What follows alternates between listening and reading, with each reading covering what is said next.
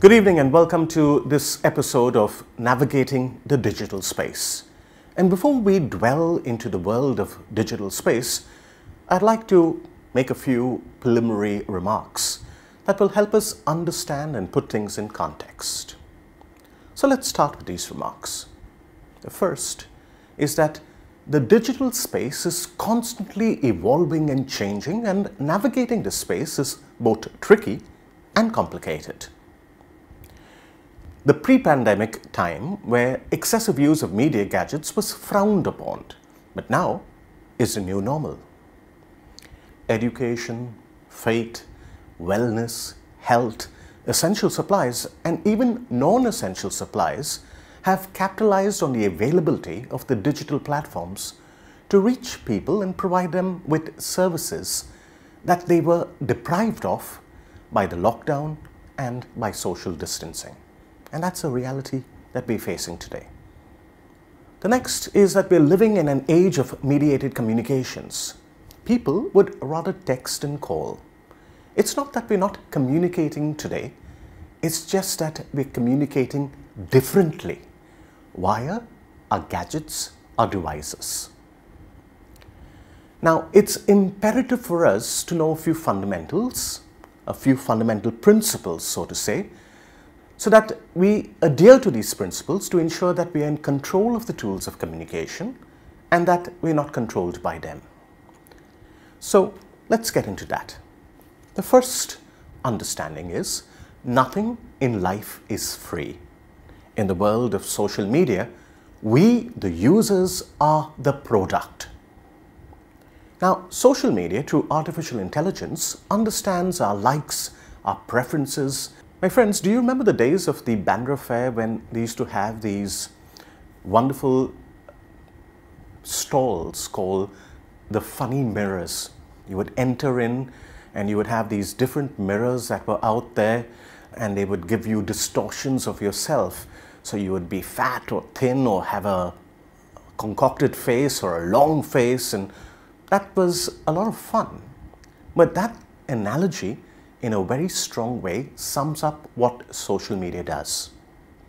Social media, through artificial intelligence, understands our preferences and targets them. My friends, my contacts, my interest, my activity on the web is the bubble, the hall of mirrors, the echo chamber that feeds our thoughts, our perceptions, and creates a distortion of the reality that exists. The Netflix documentary, The Social Dilemma, effectively presents this reality. And the link to the official trailer is available in the description that is in this video.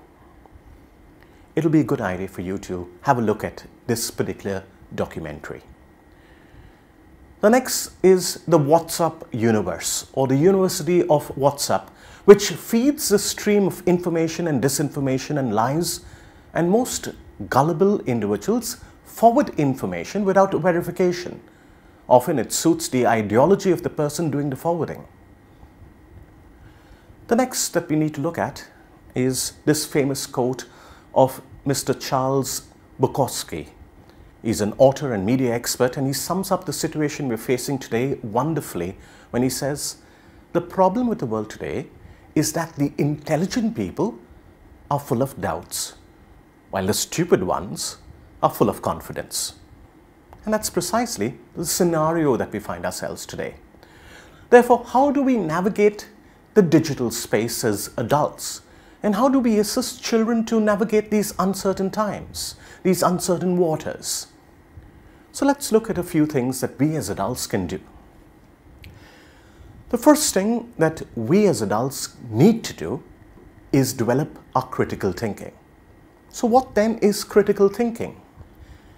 Critical thinking is a method of thinking through that produces concepts, ideas, arguments, assumptions, and conclusions that are A, valid, that is, correspond to a reality, plausible and accurate, and B, useful, help us reach specific goals.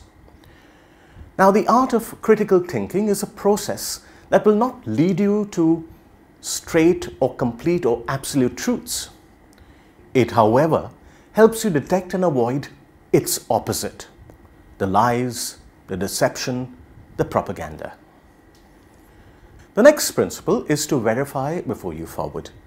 This requires us to engage in a simple 3-step method. The first is access and find out available information. Just because you've received information from a trusted source doesn't make it true. Search online for corroboration of more than one source. Second, verify if it's meaningful and valid. Does sharing provide valid and useful information, resolve a situation, or add wisdom to a discussion? If it does not bring meaning or validity, best not to forward it. The third is evaluate with precision and rigor. Context is extremely important. Now take this for an example. A man with a mask takes a knife to the belly of a woman. Is it surgery or is it murder? The context gives us the understanding. So contextualize and analyze the meaning, taking into consideration who originated and distributed it. This will help verify if it is propaganda or news. The third is to understand how misinformation and disinformation works, and there are 7 types of misinformation or disinformation. The first is false connection, where headlines and visuals or captions don't support the content, and you'll see it in the slides that we are showing at the moment. False context, when genuine content is shared with false contextual information. The third, manipulated content, when genuine information or imagery is manipulated to deceive. The fourth is satire or parody. No intention to harm, but has the potential to fool. Like that famous example that was doing its circles on WhatsApp of Pope Francis resigning, and they were showing footage of Pope Benedict flying out in a helicopter. And so many WhatsApp messages circulating, "Oh my God, Pope Francis resigned." That was one of those examples. The fifth is misleading content. Misleading content uses information to frame an issue or an individual. The sixth is imposter content, when genuine sources are impersonated. And the last, the seventh, is fabricated content. New content that is 100% false, designed to deceive and to do harm. Now, there are additional problems that we encounter and we need to address. One of the biggest banes of our time is the multiplicity of WhatsApp groups. There is an overload of information with numerous messages coming at all times of the day and night. Group admins of WhatsApp groups should put out those who post or share information that have no relevance to the reason why that group was formed in the first place. Due warning, of course, should be given before this course of action is taken. Another issue we encounter is being put into WhatsApp group without our consent. Depending on your device, here is the way in which you can ensure that no one can put you into a group without your consent. Now, let me just explain this to you. Depending on the phone you have, and you will see it both in screenshots on your screen, whether it's an Android or an iPhone, click on that settings button on your phone. On your iPhones, it's on the bottom. On an Android device, it's on the top of the screen when you open WhatsApp. Once you get into settings, you enter into the area called accounts. Once you enter into accounts, you enter the area which says privacy. And once you enter into privacy, there is an aspect called groups. And once you enter into groups, you can put the settings in a way that ensure that only those who can add you will be able to add you, and no one can add you unless you give your consent. A simple way to make sure that you're not forced into groups you don't want to be in. The next is fatigue. In this work from home environment, have break times. Get up, take a walk, stretch, do eye exercises every hour for 5 minutes, and I'm going to give you a few demonstrations. So some of the exercises you need to do could be just a simple stretch like this. Your hands going up, rotating your hands. These are simple things. Getting up from your chair. These are things you need to do. Another thing, because you're staring very often at the computer screen, and with this new work from home environment, the volume of work has increased tremendously. The number of hours have worked tremendously. So the number of hours and the volume of work has increased tremendously, but the salaries have not. So what you need to do in this particular period of time is try to take that break every 5 minutes in an hour, and either stretching exercise, deep breathing exercise, or even just rub your palms so that you generate some heat, and then put it over your eyes so that it just calms the eyes, because you're constantly looking at a backlit device. And that backlit device causes your eyes over a period of time to water, to give you some kind of eye irritation. So you need to do these exercises every 5 minutes. Believe me, it won't take up too much of your time, but it'll improve your health tremendously. Okay, let's get back. The next is intrusiveness. The digital space overtakes our personal boundaries in a manner that is alarming. So cultivate a sense of personal space. Set aside time for your spirituality, your fitness, hobbies, but find space for yourself. Number 5 is unhealthy disruptions. Sometimes we get so caught up in our digital space that we forget real-time essentials. Eat at the right time and away from your workstation or your computer. Take that break. Number 6, rest. Power off your devices and power yourself off. I, for one, switch off my phone every night from 10:30 p.m. to 4 a.m. Number 7, make real connections with people, friends and family. With a call, not a text. Don't assume that they are busy and you're disturbing them. Ask politely if it is a good time to call. And if they're busy, they will tell you so.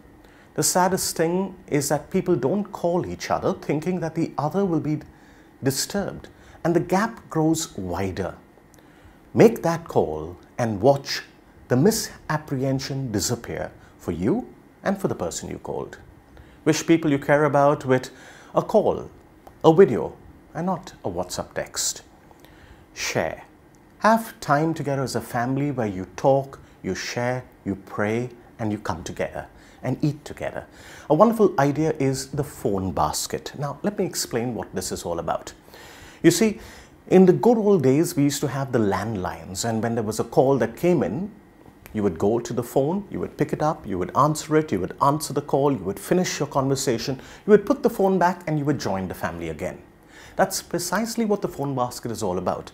Put your phones into a basket when you have family time.